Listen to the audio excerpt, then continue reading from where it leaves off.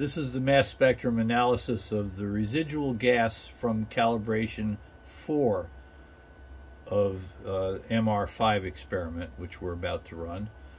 And you can see here at the bottom, this is the mass of the ions it's detecting. Here we have deuterium and hydrogen, or DH3. Most of it is 4, mass 4, which is D2. And then we have DO, which is 17. And H2O is residual water. Up here is nitrogen 2, N2, 28, and a trace up here of CO2. These are gases that come out of the metal as it's heated up. And I haven't been able to get it down to 0 yet, but it's lower than it was when I started the Mizuno work.